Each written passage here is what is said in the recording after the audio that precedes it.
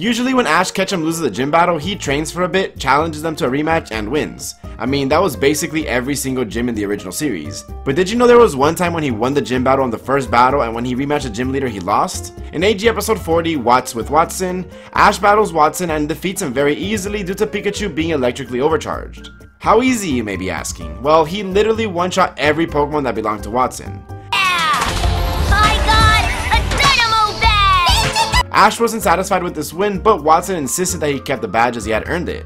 Then later on in AG episode 59, Manectric Charge, while returning through Mauville City, Ash decides to battle Watson again, but this time loses the battle to the newly evolved Manectric. This battle wasn't without its goofs either, as Manectric knocked out Ash's Torkoal with a Thunder Wave.